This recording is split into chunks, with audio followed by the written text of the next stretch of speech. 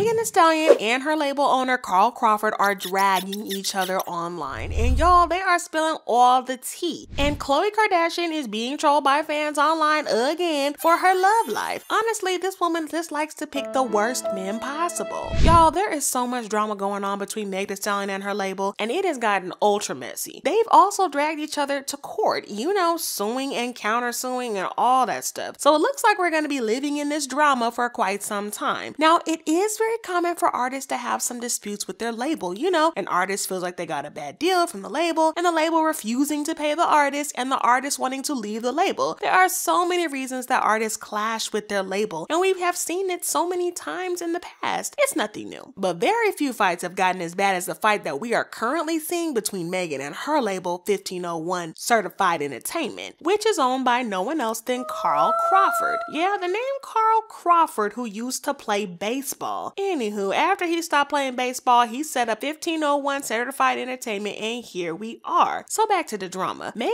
has wanted to leave the label for quite some time now, but her contract has not expired yet. The label is not allowing her to leave, and I can't say that I'm surprised at this because she is their major moneymaker. In 2021, Megan released Something for the Hotties, which was referred to as a mixtape, even though it actually is an album. Well, sort of. I don't know why they didn't just go ahead and call it an album, but according to Megan, the label signed off and agreed that it actually was an album. Megan then believed that this was her second to the last album with the label and that she was almost done. But then Carl Crawford said psych and claimed that Something for the Hotties is a mixtape, not an album, and that Megan isn't free yet and still owes 2 more albums because she hasn't met the minimum recording requirement yet. This made Megan ultra mad, and this led to a dispute. She sued Carl and the label, and according to her lawyer, the label is just trying to tie Megan down for the label's financial gain. Well, the label wasn't having none of this, and they countersued Megan, claiming that Something for the Hotties is actually not an album but a mixtape. They said, Something for the Hotties is made up of 21 recordings and includes spoken interlude recordings on which Megan Thee Stallion does not appear, as well as several previously released recordings.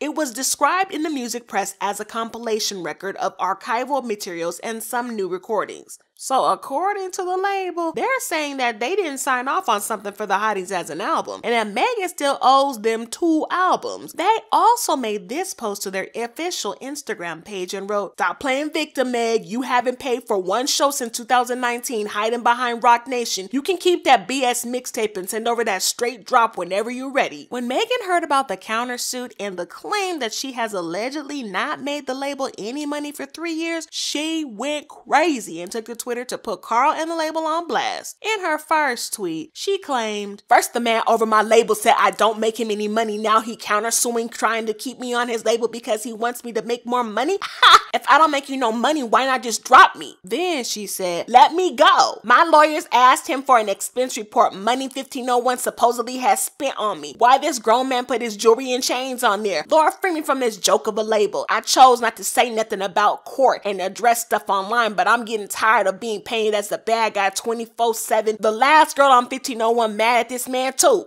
Now this is where things got really interesting because Megan threw a lot of shade at Carl and claimed that he liked to do drugs. She wrote, "Carl, I don't want to be signed to your pill popping behind. You talking about I ain't paid for a show and you sound slow. I'm the artist. I don't pay you directly. Maybe fight the man you signed to and you might see some money, you effing powderhead." Like that wasn't bad enough. She also claimed that she hasn't been paid since 2019. She tweeted, "Also, how can I owe you any of my money outside of music when your team can't even provide actual statements of what I owe? You also haven't paid me since 2019. Your team signed off on Something for the Hotties to count as an album. Now it's not. Jokes." She also accused Carl of trying to use her for clout, saying, "Carl, you got a cold contact with 300 and talking ish to me like I got your effing money? You are f***ing me? Why? Because you want to be famous, not rich. Ask Kevin Lyles where your money ass stupid ass." Now Megan came for Carl and she came for him hard. Carl has responded to her and well, it looks like he is not about to go down without a fight. On his Instagram stories, he wrote, "Hey, y'all believe this BS if y'all want to. I don't got Twitter fingers, so I'm not about to type stuff all day. But I promise everything said about that matter is a lie. The truth will be out soon enough." He also said, "This all coming from a bona fide alcoholic who slept slept with the whole industry, including her best friend's man. Child, Carl definitely came prepared. Now, I don't like the fact that Carl tried to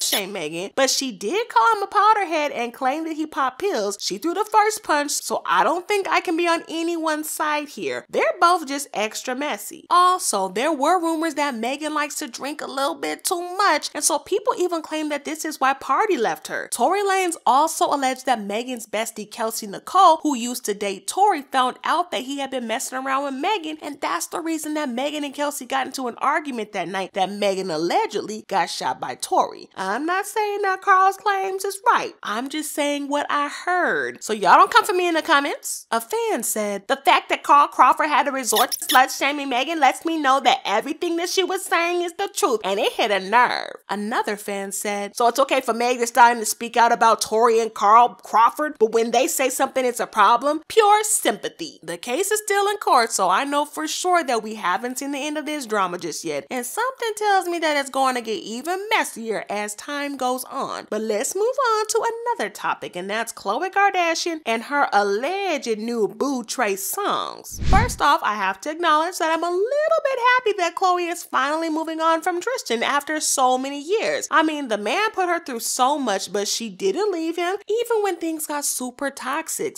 But it does look like Tristan getting another woman pregnant was the last straw for Khloe, because it looks like she's finally moving on. Before this, a source told E! Magazine that Khloe was open to meeting new people. The source said, Khloe is getting back out there and ready to move on from Tristan. She seems open to it and is interested in going out and having fun. She is slowly getting out on the dating scene and excited to meet someone new. She feels a sense of relief and excitement to move on to the next chapter and is open to what the future holds. Khloe is a really optimistic person and knows she will find love again. Well, it looks like Trey Songz is Khloe's someone new. Well, kind of new. You see, Trey and Khloe used to be a thing, and they dated for a while before breaking up in 2016. This was way before she got together with Tristan though, because she and Tristan didn't start dating until 2017. Does Khloe just never learn? Like, how does she keep picking the worst men every single time? Khloe seems to be a smart woman in many other parts of her life, except her love life, and it looks like she isn't done making bad choices. How does it make sense to try to get over Tristan by moving on to Trey Songz? I mean, Trey has so many allegations against him by multiple women at different times. I mean, even Keke Palmer had spoken up about how creepy Trey is, and she used to be friends with Trey. Khloe really needs to get her act together and stop dating bottom barrel men. Khloe and Trey sparked dating rumors again when a source revealed that they were together at Justin Bieber's super exclusive party in early March 2022. Sources claimed that Khloe and Trey made sure that they had lots of private time together even though they were at a party. They spent the night together talking and catching up. Sources also claim that Khloe and Trey have stayed in touch since they broke up in 2016 and that they have a lot of love for each other. Fans have been clowning Khloe big time on social media, with this fan saying, Khloe Kardashian going from Trey to Tristan Thompson to